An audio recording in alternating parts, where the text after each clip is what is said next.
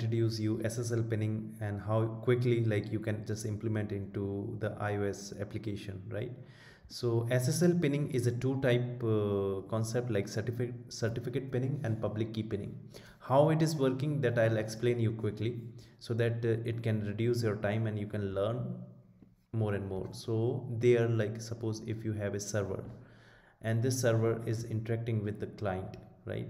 And this is the iOS app. So there into the local bundle, you need to store one certificate, and that certificate duplicate copy will stored on your server side, right?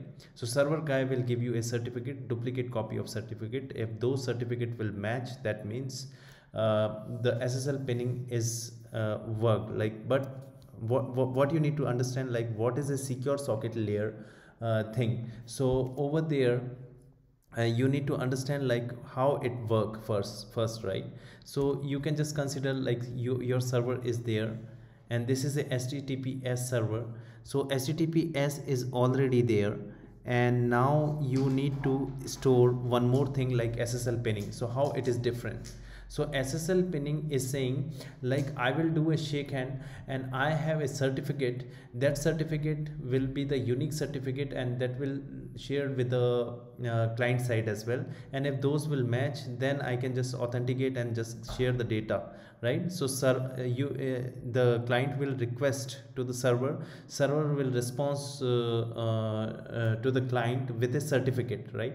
And if this certificate is matching with this certificate, right, client certificate, then only like I can proceed and I can get the data, right, from the client side. And also client can send some data to the server as well, right?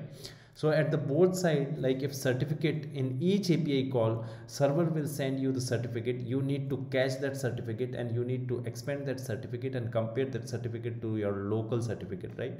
That will be your SSL pinning secure socket layer. And the HTTPS, like man in the middle attack can be possible, because man in the middle attack, how it will happen, like one hacker will be there that can create the same HTTPS request, the same server environment, and then like client can be confused, right? Because it is a completely secure and everything is there and tunnel is there, pipeline is there, but like data is going, but it is going in somewhere else, right? So, to not exact to your server. So you need to stop this thing. You are just pinning one more certificate is there, this is unique, and if he will just replicate the certificate but data will not same, the public key will not same, then you can just save your things over there, and that certificate only given by your server to you. And that public key, what is the public key concept, that also I will explain you. So now I just want to quickly explain you the public key as well. So like suppose you have two certificates, like one is server side and another is the duplicate copy in your client side.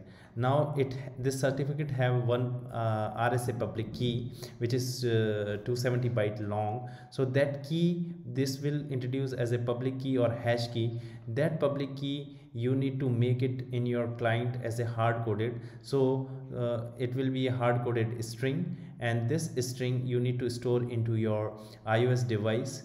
And over there, like from where you will get it from your server side, from server person. So he will say, hey, just set this public key hard coded in your system, in your client side, and just whatever certificate will come on each API, that you need to catch, you need to extract the key, and that key you need to compare with this public key.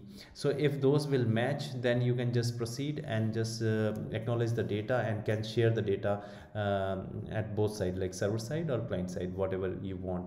So that will be pretty secure.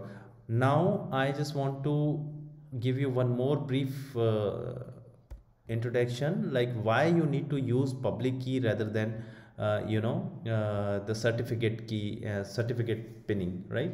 So public key pinning is good. Why? Because suppose you have a server have one certificate, and with this certificate is at the client side as well, but this certificate is expired.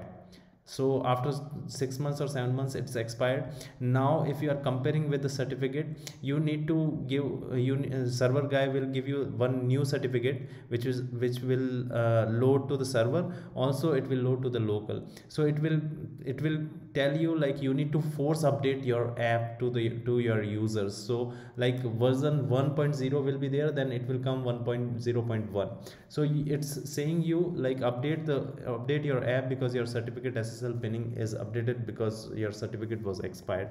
So it is a pretty bad practice. Rather than public key, what it will do, the first certificate which was expired, the public key, whatever public key was there, that same public key will introduce into the new certificate. So server guy will tell you like, hey client side people, you don't need to work over there, just whatever public key is there, that is more than sufficient.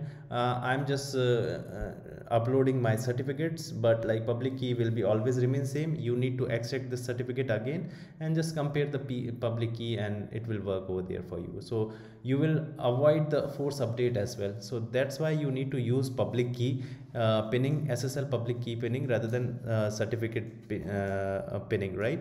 So that is the whole history. Now I'm proceeding further for development. So you can just quickly inject this public key into your Xcode project as well. So I'm just giving you one example. If you will focus there, it will be quickly done by you. So SSL pinning example is there. I'm just creating on the desktop. So quickly I'll create one class here.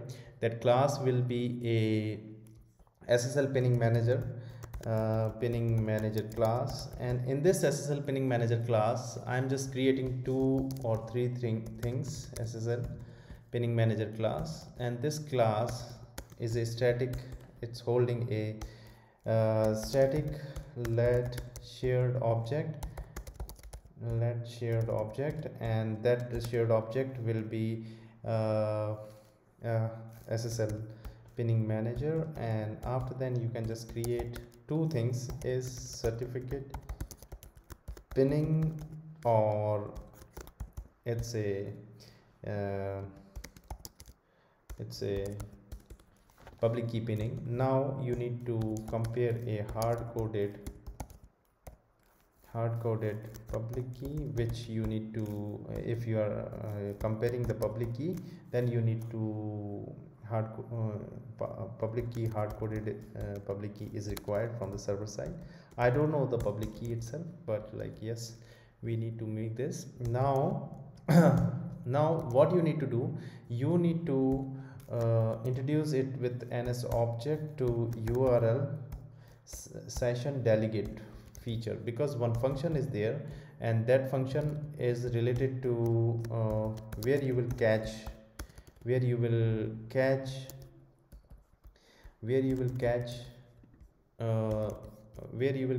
this certificate, right? So from the server side, once the certificate will come on each API, you need to catch this, right?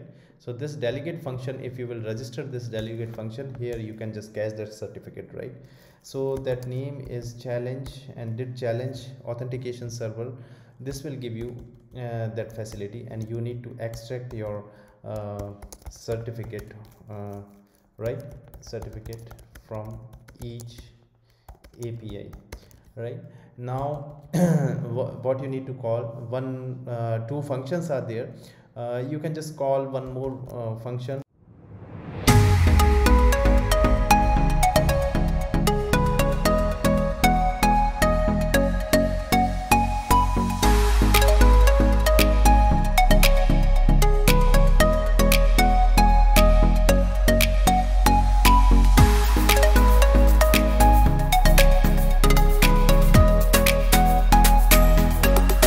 That's all, right?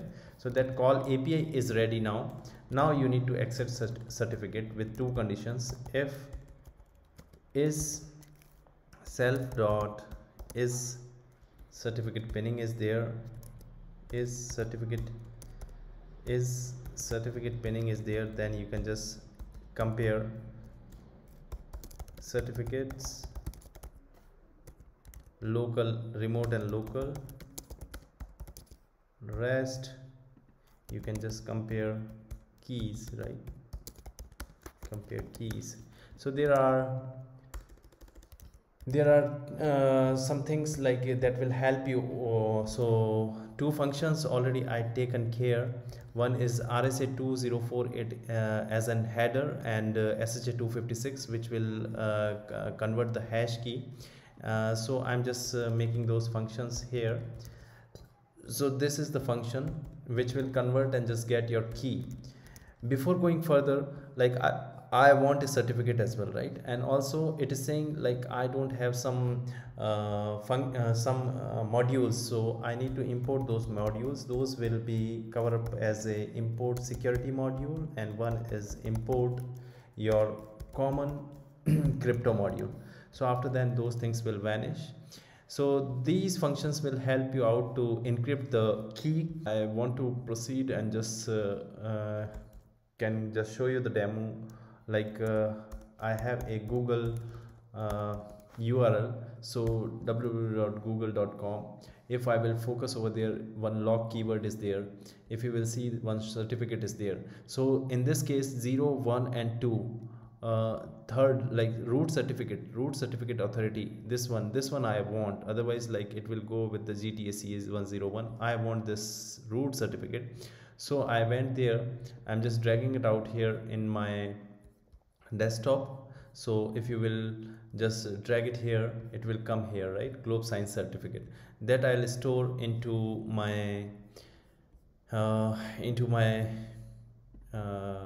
project, and this will come here, and then I can just compare this certificate because it is already there.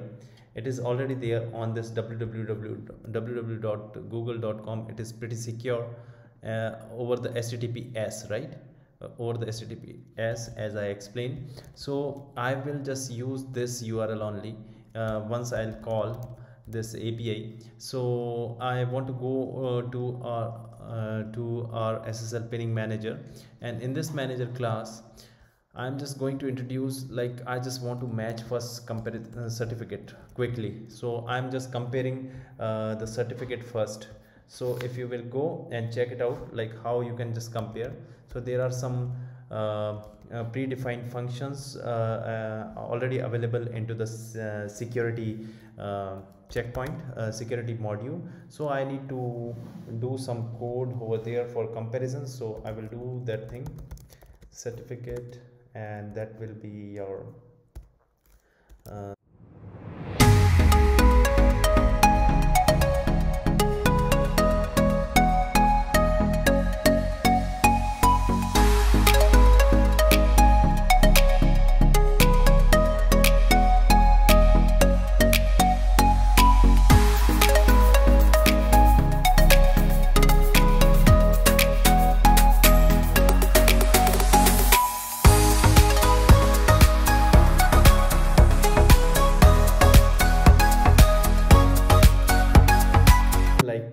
we introduce some functions over there into the SSL pinning manager, URL session, and call any API, and two helper functions, RSA2048 ASN1 header, and SSH256 and hard-coded public key.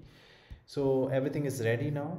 Like we can fire our both cases, and we can just compare those things. So if you will see that copied global science certificate is here, and the URL which we taken from the google.com, and the one server is from the server side. This is secured server, and now I'm just calling this API, and whether the things will come properly or not, we'll see it in this example. So if you will go and just call this API like SSL pinning manager dot shared and dot call API, any API, and with the URL, which URL, this one is the URL, and you can just call this URL like this.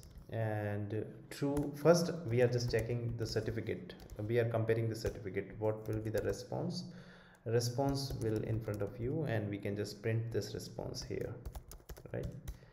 So like that you can just pin your things, and just I'm running this, I'm just making the breakpoints also. So if you will see into the pinning manager itself, I made some breakpoints, and here also I made some breakpoints. So I want to compare the things properly in front of you.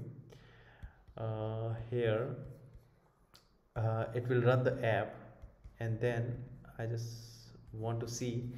So my URL is, I got the URL, and this is the URL, and after this task, like, it will go and just hit this delegate function. So if it will, it should come here into this URL session delegate function. Whether it is coming or not, that I need to check. It should come, but I don't know why it did not came. Maybe this URL, whatever I supposed to pass here, it's not perfect. Yeah, it is perfect. I need to check it again. Task started the execution, and then it is stopped, right? So somewhere I'm just getting some error.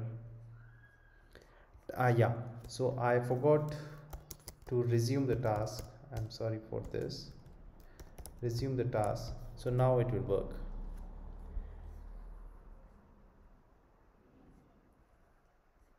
So once you will hit this, it will resume, it will call this did challenge function. Over there it will get the server trust, and my certificate pinning will compare one by one. This is a certificate pinning policy, so I need to call it again.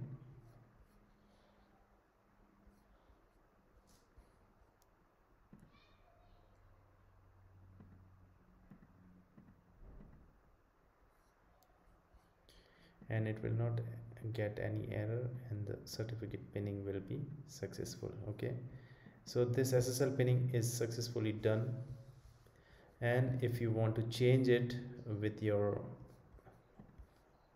public key, then you can just make it false, which will be the better option. Again, rerun this. You'll get the same thing. You will compare the public key rather than this. On each API, the delegate function will call. Rather than certificate, I will just check it out what public key is coming. So if you will see, the public key is, the data is coming like 2048 bits, and this is the whole history of this data. And after then the data will come like this. This will be a 270 byte data, and then 270 byte data will convert with the SHA 256, and there it will help this array of hexadecimal values will help out, which is a header, static value header. And then it will convert a server hash key. That server hash key is this one, right? So this is the hash key which is Google is using for CA root certificate. Now this CA root certificate I need to compare here with, you know, with with hard-coded values, because I did not give hard-coded values still. So I need to give this hard-coded value, otherwise it will cancel and it will, pinning will be failed. So pinning will be failed for being now in the next time if you will call, so pinning is failed because connection, we deliberately went and just cancelled this authentication due to the comparison of the keys. So now public key will match because our hard-coded value is also matching. And if you will compare this again, it's matching everything. And if you will see, the SSL pinning successful with public key will call, right? So this is calling. That's all. Hope you can just inject this function or SSL pinning manager, and only you need to simply you need to register the delegate, and you need to change this URL session object, and you can compare this function with the certificate or with the public key, and you can get this complete information, and quickly you can implement this SSL pinning in your iOS project using URLSession, default Apple's API. And if you want this whole source code, then you can just proceed with my GitHub account, and then you can just download this. Thank you so much for watching this.